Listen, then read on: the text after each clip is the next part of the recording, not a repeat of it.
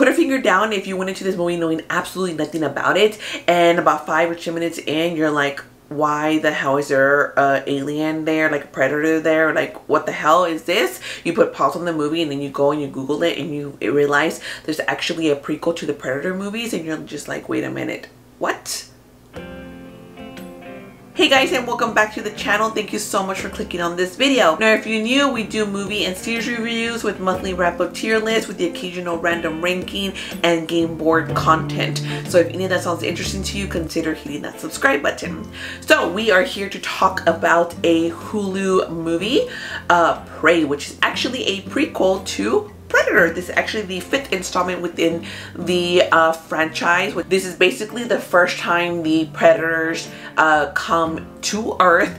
They're trying to, you know, find the apex predator, trying to find the best warrior, basically, so they can, you know, fight them and defeat them, possibly defeat them, you know, because that's what they're here for. They're here just to fight. They're not here to hunt.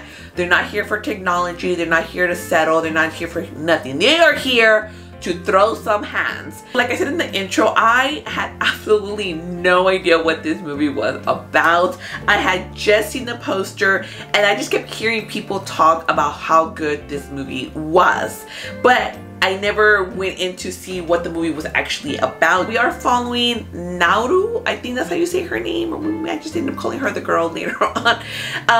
But she really does want to be a hunter. That's kind of like her goal. She wants to be out there and actually be able to provide for her tribe. She doesn't want to be stuck as a typical woman. She is a very, very good tracker, but she's not the best hunter. She tries, but she just can't, you know, do it, you know, quite right.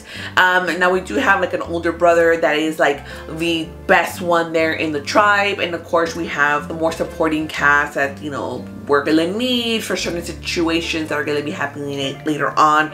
But basically the other tribe members, well, the young people, the other hunters, are not the best people. They're very much bullies towards her. Like, you're never gonna be a hunter, you just need to go back and, you know, cook. Now the movie does start off pretty slow, but it's still nice. The movie itself generally is not even that long of a movie, so it is under 2 hours. I think it's like 1 hour 40 minutes with credits, so it gets to the point pretty quickly. Just like the original Predator, there's really not too much like build up. So again, this is kind of like the first time the aliens step foot on Earth. We are again with the Comanche tribe. You know, unlike in the 80s when we had like these machine guns, we have just guns in general, you know. Here in the tribe we just have like arrows and knives. But I do like the scenery of the movie. I think it is really nice. The score is also really good. I do like the design of the alien, of the Predator. The time period that we are in, he does have like advanced technology, obviously, but unlike the movie, you know, from the 80s, it was the 80s, right? I think 70s, 80s, doesn't have like the, what's it called, the laser, the plasma beams that are shooting. Everything is also pretty, you know, 17th century. It's not like super advanced where if it did have like those plasmas, those laser beams, it would definitely take out the tribe like this, right? So I like the way that it played with the time period that we are in.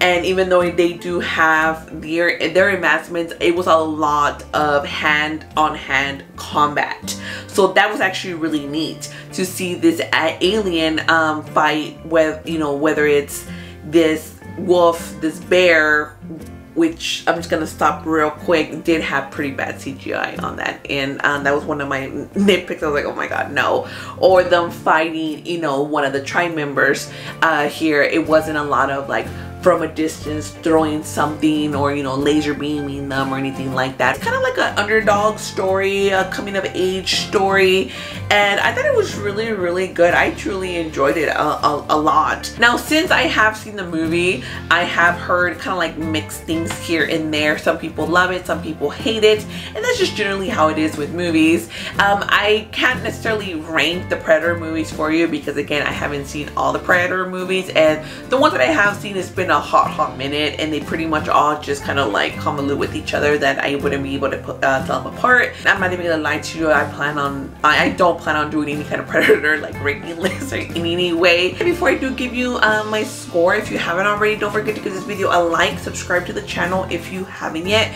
Don't forget to hit the notification bell so you'll be notified each time I post something new. Put a finger down if while you were watching this movie you keep wondering about that damn dog and you're like, is the damn dog gonna die? Like, is a dog going to sacrifice itself? Is the alien gonna kill the dog? Is the person gonna kill the dog? Like, what's gonna happen to the dog? Is the dog gonna drown? I don't know. Where did the dog go? Did it go down that like quicksand? I don't know. And you're just like yelling at the TV, don't kill the dog, don't kill the dog, don't kill the dog, and you were just like filled with anxiety.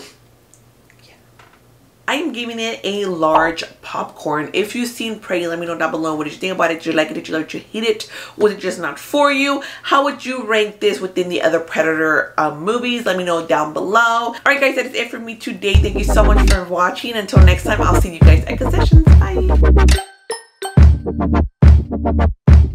Bye.